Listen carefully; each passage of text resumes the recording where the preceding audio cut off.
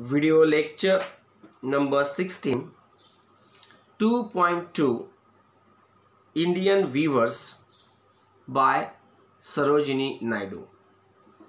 Hello dear students and dear friends. In my last video lecture, I discussed the icebreakers of the poem, introduced you the poet Sarojini Naidu, and introduced you the poem Indian Weavers.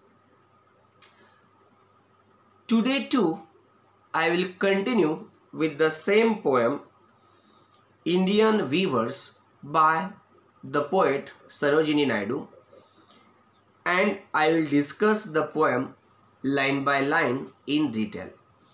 But before that, I would like to revise certain important points about the poem.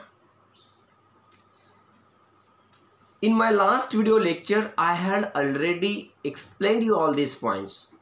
But for your better understanding of the poem, once again I revised them for you. The poem Indian Weavers consists of 3 stanzas.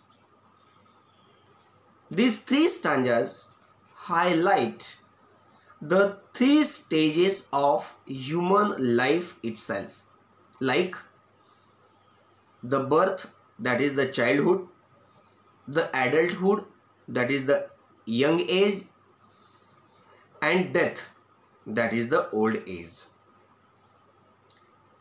These 3 stages of man's life are symbolized through the weaver's creations in this poem.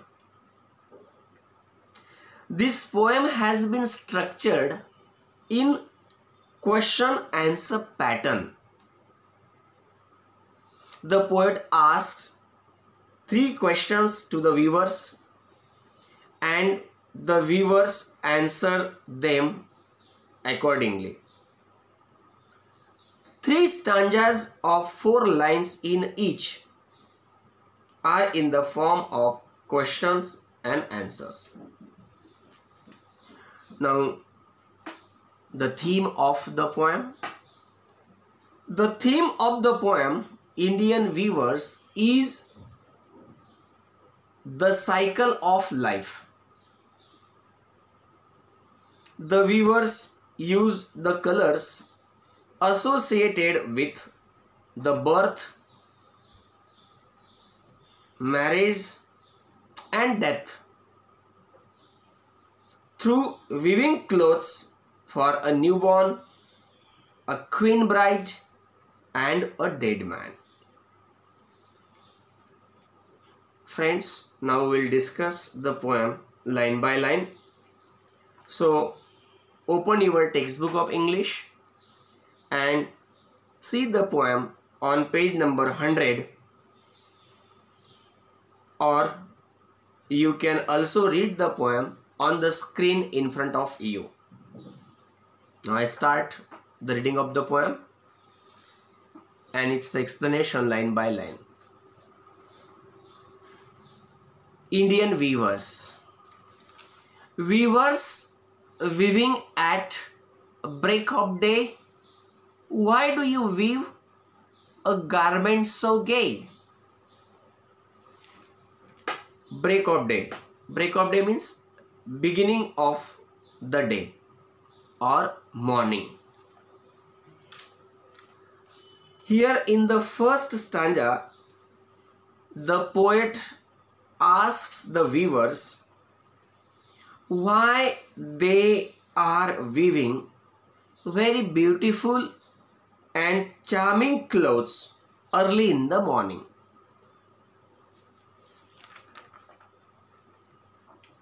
Blue as the wing of a halcyon wild, we weave the robes of a newborn child. Robes. Robes means a dress covering the whole body, or the clothes covering the whole body. Halcyon. Halcyon is other name of kingfisher. a bird which has bright, colorful plums. Blue as the wing of a halcyon wild, we view the robes of a newborn child. Here, the Indian weavers replied the poet that they are weaving the beautiful bright blue clouds like the wing of a halcyon or a kingfisher for a newborn child. Now here, halcyon is the other name of the bird kingfisher. The wings of kingfisher are bright blue in color. In addition, blue color symbolizes loyalty, something beautiful and precious. Hence, in this stanza, the clothes weaved by the weavers are quite special and very precious, as they are meant for a newborn child.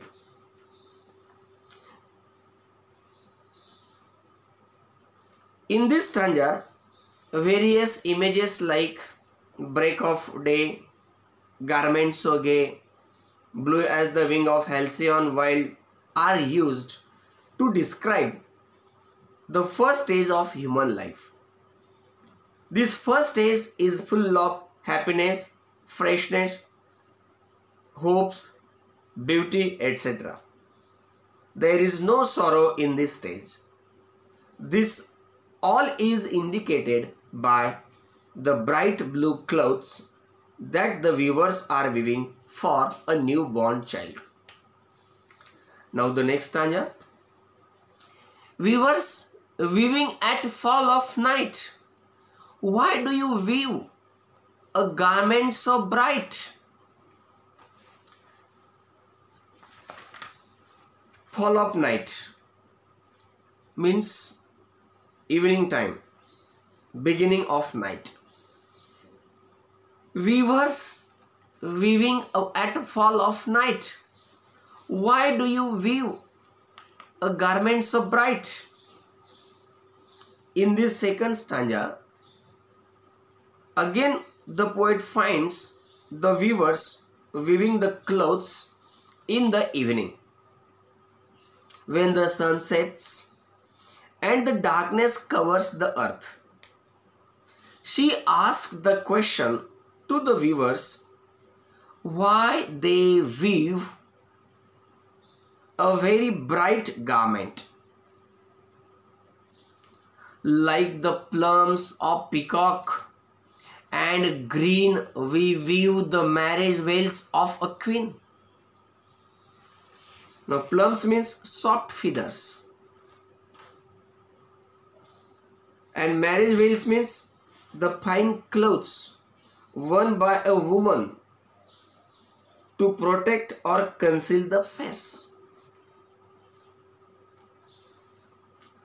Like the plumes of a peacock, purple and green, we weave the marriage veils of a queen. Here, the weavers replied the poet that they weave bright purple and green marriage veils like the plumes of a peacock for a queen. This refers to the second stage of human life, that is the adulthood, that is the young age. During this stage, the humans are quite active.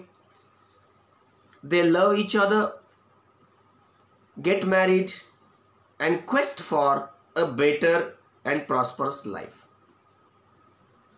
The colors purple and green symbolize sorrows and happiness, or struggle and ease in one's adulthood stage. These all colors are ups and downs of life make the adulthood bright. Now the final stanza.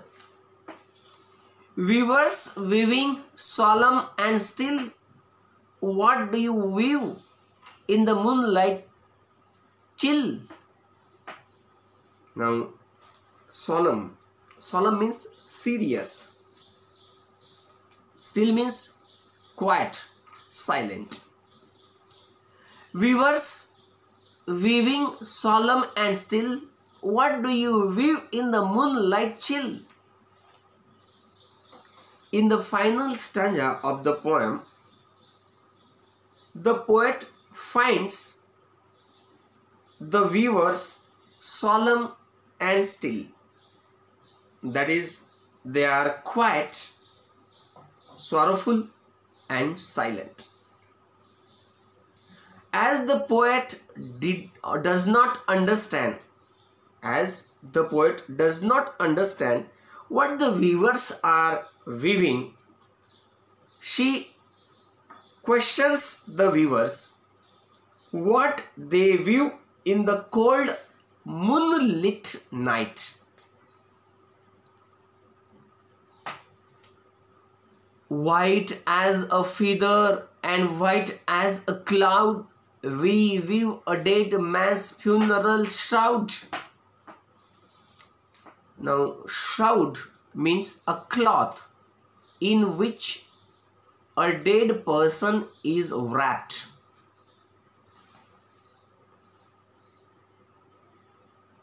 And white as a cloud means a cloud having no humidity. Chill means cold, lifeless. And here white means itself, it indicates emptiness, colorless. White as a feather and white as a cloud, we weave a dead man's funeral shroud.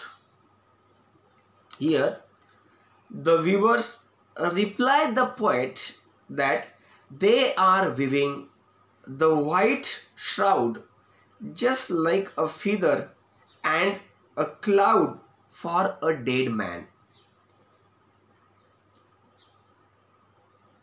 This refers to the third and the final stage of human life, that is death, means old age, which is emotionless and lifeless like a white feather or a white cloud. In this way, the life which begins with the joy, hope, etc., ends with sorrow and grief. The time of the day in this poem, the time of the day symbolizes the stages of life, the childhood, the adulthood and the old age. The weavers create the garments needed for each stage at the corresponding part of the day. In the morning for the newborn baby, in the romantic evening for the bride, and in the cold night for the dead person. The colors also indicate the three stages of man's life. So friends, in this way we have discussed the entire poem line by line in detail. We should stop here. In my next video lecture, I will discuss the poetic devices and the figures of speech in the poem Indian Weavers. Thank you so much. Have a nice day.